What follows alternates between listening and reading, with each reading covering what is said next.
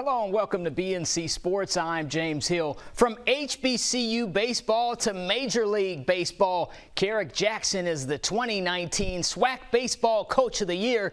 Jackson he actually was the head baseball coach of the Southern Jags from 2018 through 2020. Check out this BNC Sports exclusive with the new Major League Baseball draft president. Have some great news in terms of your career. Tell the people what you have going on these days.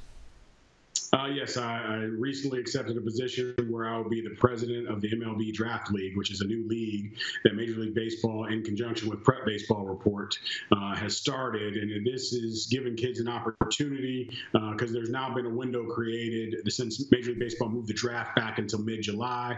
There's been a window created from the end of the season until the draft. We're giving the kids an opportunity to go out and play. This is a game where you have to stay in rhythm. And if you get out of that rhythm, it's tough. You can't just go and take BP and take ground balls and throw bullpens for a month or 2 months and expect yourself to jump back into a competitive environment.